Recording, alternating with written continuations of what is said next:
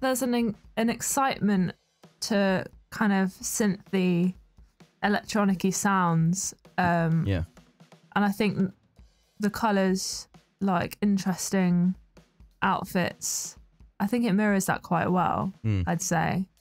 And it brings out my personality because I'm a bit mad. So, yeah, I think it just all kind of ties in quite well. It's an indie flex. So today on It's an Indie Flex, we have Rachel Kerry. How are you doing today? Good. Good? Yeah? How are you? Good. So I first saw Rachel at a gig in the Water Rats, and one thing that struck me straight away with you, well, what was your setup, firstly. I found that really interesting. You've got quite a few like, synthesizers and not the usual setup you might see when you go to the average pub gig in London. Sure, yeah. So I wanted to ask you a couple of questions about that. Do you find that sometimes with a setup that's a bit complicated, that you find it difficult to get gigs sometimes? Getting the gigs because of the setup, I guess, is a bit intimidating to venues, I suppose, to go, we've got all these things, we need this many inputs. But we've managed to work it out between me and the band that we actually don't need that much back from the sound in the venue. So a lot of the stuff we mix pre-sending it out. My producer, Joe, his setup is, he's got like 2 synths. He's got some looping stuff going on.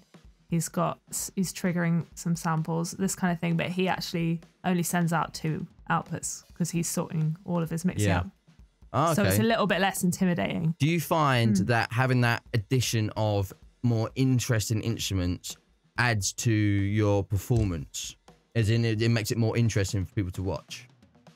Yeah, for sure. I think having the different synths, like pedals going on, people hitting stuff left, right and centre, I think that makes for a really visually interesting. The reason it's like that is genuinely just because I wanted to find a way to do this kind of really synthy electronic music but have it all live. We have like stuff we trigger and we have loops and things like that, but most of it we're recreating like exactly as the record, but we're doing it all live. I think you can feel the difference with the audience, with the atmosphere, if you're doing it all live, and it feels a lot more engaging if you've got all that going on. So this is my first single, right? It came out last summer. It's called Be My. I'm not second best to no one, second best to no one, second best to no one, second best to you.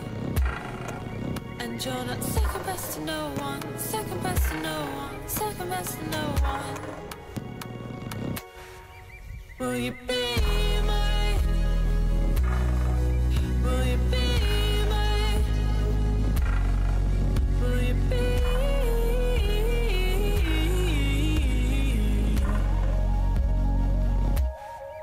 Will you be my? Will you be my? Will you be?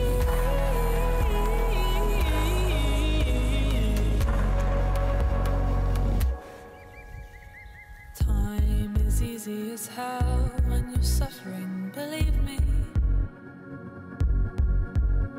But how could I be suffering when I'm thinking about you? Of all the times in my life, you entered it so freely.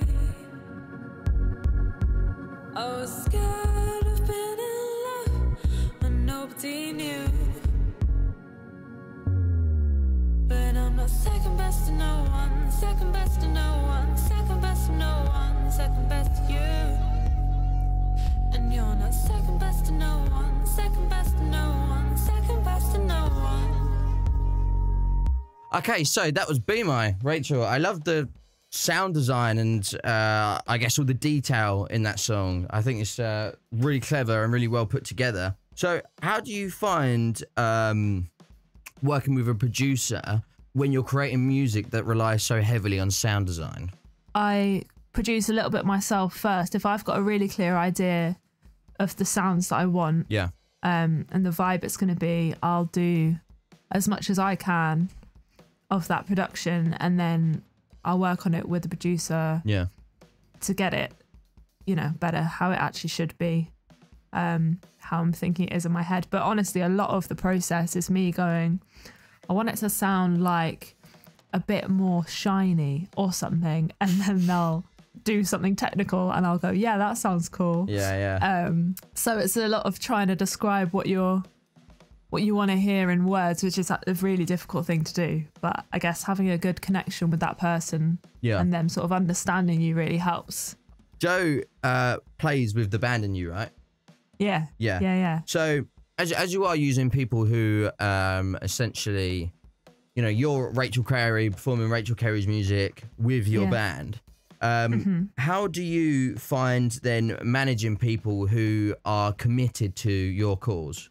You have to have the perspective of understanding it's not going to be everyone's #1 priority, right? So I've had different people in the band. So there's a kind of core band of me plus 3 others.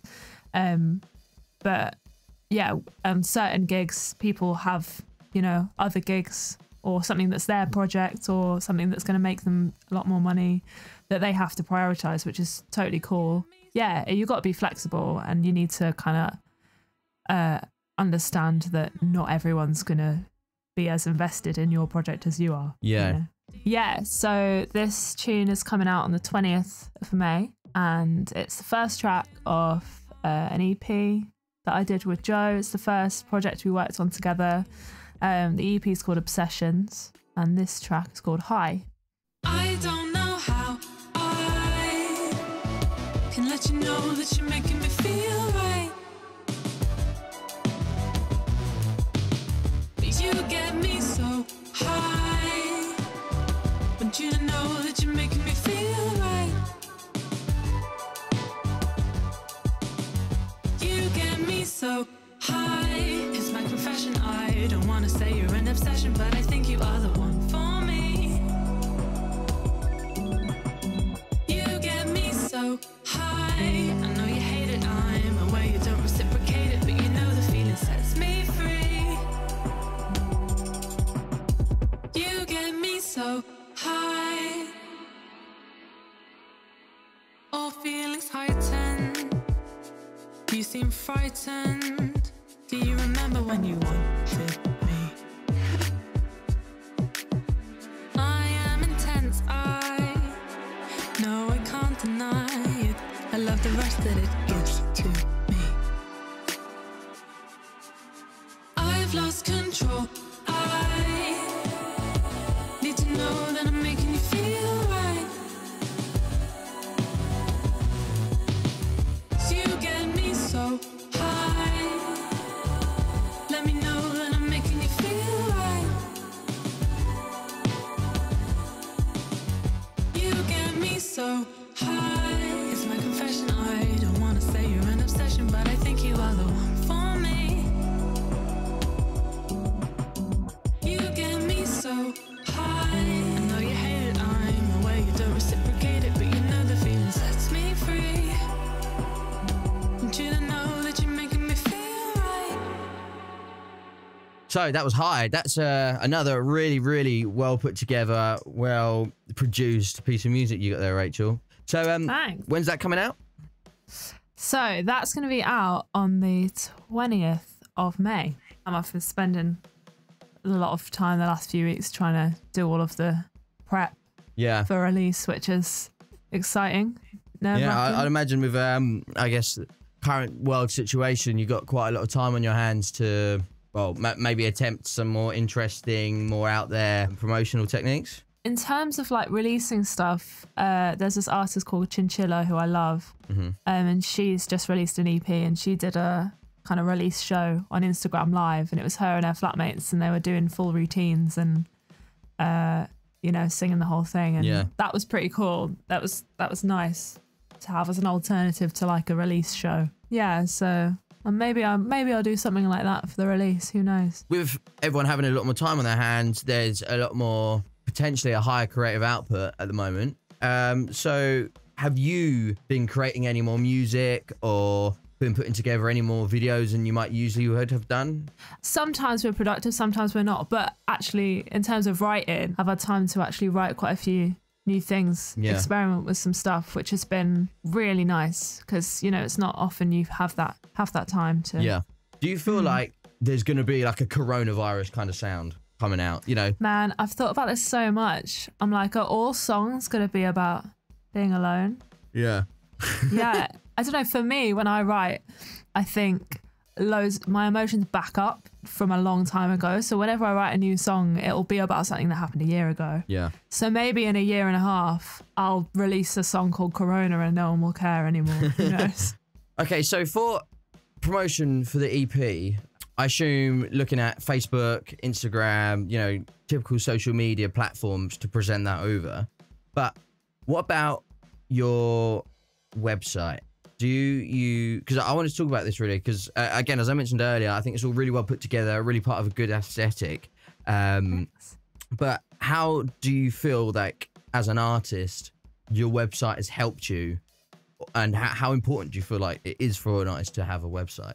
Yeah, that is a good question, because from what I've heard from, you know, industry people, that kind of thing, you need to have a website, right? People are interested in that. It's a place. Your social media can sort of meander all over the place, but your website is really kind of a concise way of saying, this is who I am, this is what I look like, this is my vibe. So in making that was a really nice way to just make sure I know exactly what my vibe is, and I've just redone it to kind of fit with the EP. So yeah, I think it's important in a way if someone wants a really quick look at who you are and what kind of thing you do. Yeah. Did you design that yourself? Yeah, I did mine myself. Yeah. And so did you do all the cover art and everything else that's coming out with the EP as well, or was that just in line with the same aesthetic? So I've actually shot a video for High, which is the first single off the EP. Yeah. Which will be coming out the same day. So a lot of the aesthetic for kind of this era of Rachel Kerry has come from the shoot for that video. Yeah, so the cover art, things like that have all come from the shoot and the edits from the video and things. So one thing that stood out to me was when I was looking over your social accounts, is your personal aesthetic. You know, the colours you got going on, the fact that all your websites and your social medias, it's all like really well branded and it's all really together. Kind of got kind of like a H&M went over to Japan kind of vibe, came back to the catalogue and sick. So I wanted to ask like how you went about creating that aesthetic and if that's something that you enjoy doing. I've always been super visual, so that kind of working out the branding and the style was a huge like part of coming up with who I am as an artist, I think, and I really enjoyed it. Okay. I've always loved like old school stuff, 80s, 90s, retro vibes. I love a tracksuit. I grew up in tracksuits. Yeah. So I'm from Nottingham, so, you know, always wearing a tracksuit, 90s tracksuit, good vibes. Yeah, so I think it was kind of just what I'm comfortable in and what expresses my personality. Yeah. Lots of colours, kind of silly outfits, but they're fun. Your product being your music, how do you feel like the look that you've gone for represents that vibe? There's an excitement to kind of synthy, electronic-y sounds. And I think the colours, like interesting outfits, I think it mirrors that quite well, I'd say. And it brings out my personality because I'm a bit mad. So yeah, I think it just all kind of ties in quite well. Let's move on to our third and final song. Okay, this is called Second Only Love. I was a fool to believe that he cared, that he can. And I had no rules, so when the light turned on, all that I could think about is he like me.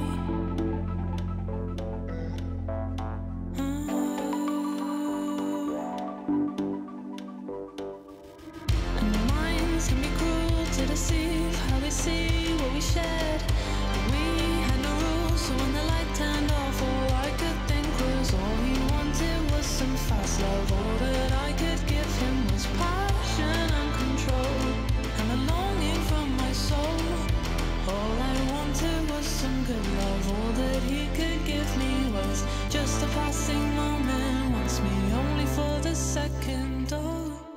second only.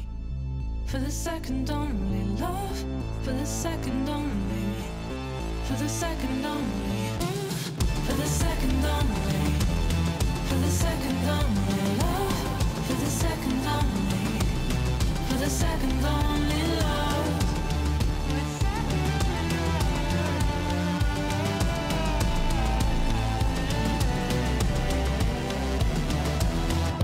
I was a fool to believe that he cared, that he can.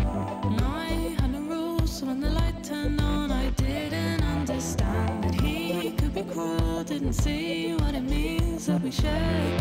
But we had no rules, so when the light turned off, all I could think was all he wanted was some fast love. All that I could give him was passion uncontrolled and a longing from my soul. All I wanted was some good love. All that he could give me was just a passing moment. Wants me only for this second. So the song we just played and the one from before are coming in the EP, right? Yeah. Okay, So EP Obsessions is coming out 29th of May. 29th of May. Yeah, and High is the first single off that, so that's on the 20th. It's 3 tracks. It's a quick, story. The 3 tracks kind of came to me at a similar time, and I think they're all different parts of the same story. Yeah. So, do you have any plans for label backing or management or anything at the moment? not for this EP. No, I'm hoping that that there'll be some kind of traction from it, because I think it's pretty good.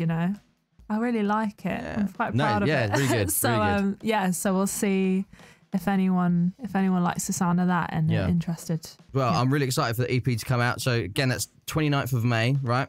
Yeah, and High's the 20th. Yeah, so I'm just Rachel Kerry Music, all one word, on everything. Insta, Facebook, that's kind of all I use. I've got a Twitter, which I never use. Oh, we've all got a Twitter we never use. But yeah, Rachel Kerry Music, that's me. Great. So yeah, this has been It's an Indie Flex with Rachel Kerry. Don't forget to like and subscribe and share the video and follow Low Shelf on Instagram. So again, thanks Rachel, and hopefully I'll come to perform soon or something. Yeah, see you in the real world at some point. It's an Indie Flex.